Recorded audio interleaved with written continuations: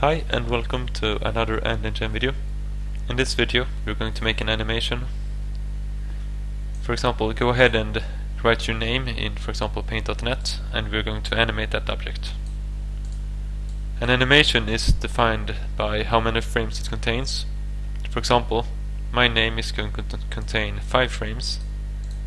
Each frame takes up just as much space as the other. So this image is total width of 320, as you can see down there. That means that each frame is going to be 320 divided by 5 in the width. Since I have 5 images and they need all to have the equal width and height. So go ahead and create your name and make sure you divide them each into their own frame. And then save it into your assets folder to your project. For example here.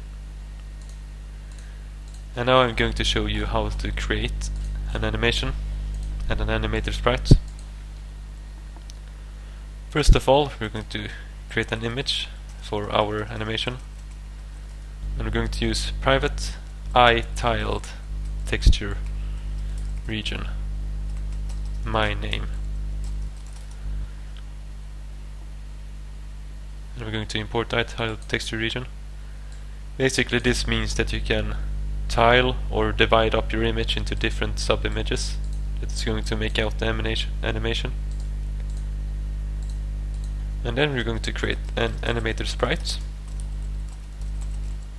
I'm going to name that my name. And the image will be called my name image. Now we're going to get down here to actually define the image. So I'm just going to go ahead and copy our circle and change it to my name image. And then we have to change this bitmap texture atlas blah blah blah to bitmap tiled texture atlas region factory. Now we need to add 2 parameters too. It will be the how many frames in the width we have and how many columns we have. Each one is a frame, and how many rows you have. So as you can see, we have 5 columns. 1, 2, 3, 4, 5. But we only have 1 row. Let's see. Bitmap texture atlas. Oh, sorry, yeah. Create tiled from assets. I haven't done this in a while, so excuse me if I'm making something wrong. Anyways, and we're going to change the image to myname.png, which is what I named this image. And now we're just going to go ahead and create the actual my name, the actual animated sprite. So animated my name equals to new animated sprite. I'm going to change the position to 32 by 96, and it's going to be my name image. And then we just need to attach our animated object to our scene. And there's something else I forgot. I need to change the position of where we actually build the image. Right now it is at 0, 0 on both images. That means that my name image will overlap our circle, and we don't want that. So I'm just going to go ahead and check how big our circle is. It is 64 by 64, so that means if I put my name at y coordinate 65, they will not overlap. I'm just going to take a pause, and I'm going to run the application on my phone.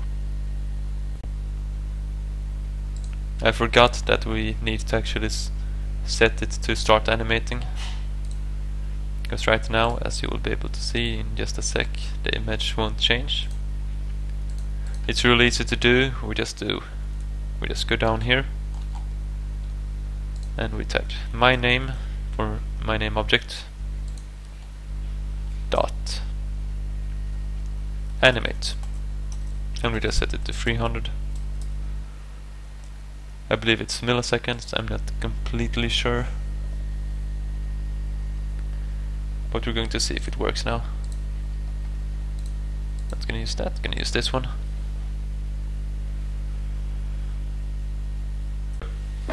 As you can see, the image loops through each image, LINUIS, etc. And as you see on my screen, it's quite laggy, but if you would have been able to take a look at my phone, you would see that it doesn't lag at all. It just takes a while for it to update. That's why it lags. Yeah, but anyways, that is how you animate a simple image. I will hopefully be able to put up a video within a week. I know I said it the last time, but hopefully I won't get sick this time. But anyways, thank you so much for watching. If you like my videos, please subscribe and maybe leave a comment below. And then maybe even give the video a thumbs up. So once again, thank you for watching. Bye bye.